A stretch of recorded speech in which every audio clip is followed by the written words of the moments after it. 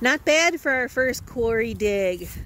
I know they don't look big right here, but just for reference, like this one here by itself, this one's about 4 feet by 2 feet. A lot of nice curves on them, layers. I think some of them are upside down, but you know, sometimes the other side of it's even prettier. We'll let them wash off in the rain and see what they look like. I love these 3 big ones.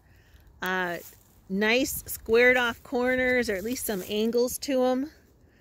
These would be perfect to put in the backyard when we make our little fire pit sitting area. Like this one here, this thing is about 3 feet, 3.5 feet. Well, all that was sticking out was like the first foot on the surface. I had no idea it was that big, but I like it. And this one here, oh, probably 8 feet wide. Not as deep, but I'm thinking we can still find something for it.